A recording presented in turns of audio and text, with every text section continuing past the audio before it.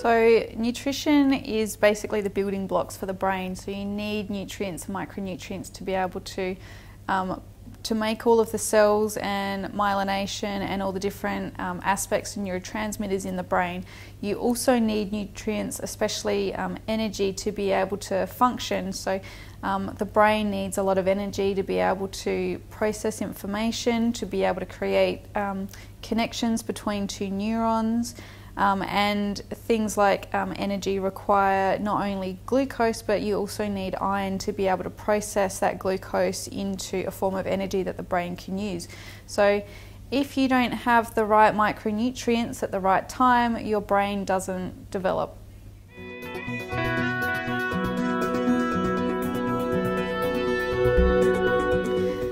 It's hard to say whether or not the brain's the first priority. There's some evidence to suggest that the brain is somewhat protected if there's a small amount of deficiency, but definitely there is a lot of competition between the brain and the rest of the body. During that early developmental period, the brain is not only growing rapidly, but so is the rest of the body. So an infant between 0 and 24 months of age usually triples their body weight as well as their brain growing quickly. So this places a huge demand on their nutritional requirements, and it's hard to say if there's a severe level of deficiency whether or not the brain can be. It doesn't seem like the brain can be, protected if it's, just say iron deficiency, anemia, or malnutrition. Of course, there's going to be effect on both the body and the brain.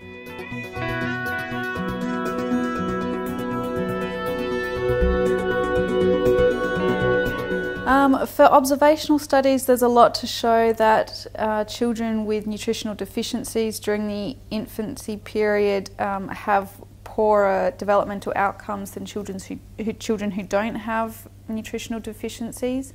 But in terms of trials that are intervening in that period to try and improve, nutritional intake, the results have been really mixed as to whether or not they can improve child development as well.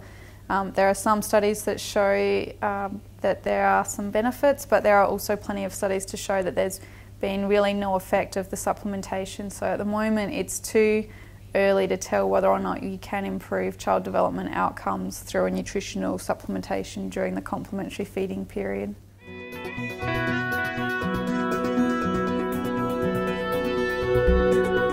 Definitely. So there's methodological issues to suggest that the children aren't necessarily getting all of the nutritional supplement that's being prescribed.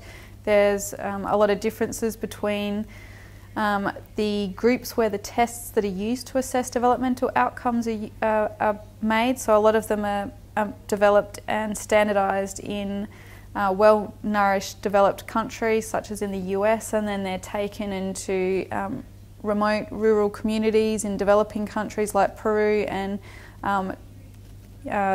used in those sorts of populations where it's not just comparing or translating it into a different language, it's also just a totally different environmental and cultural upbringing that the child has.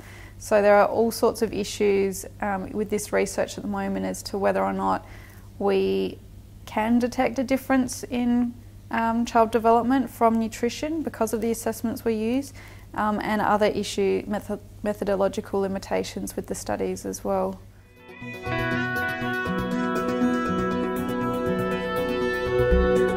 The optimist in me says yes, one day. Whether or not that will be put into practice remains to be seen, but there's definitely a lot of work that needs to happen to even be able to design the optimal trial to work out whether or not there's a benefit of supplementation.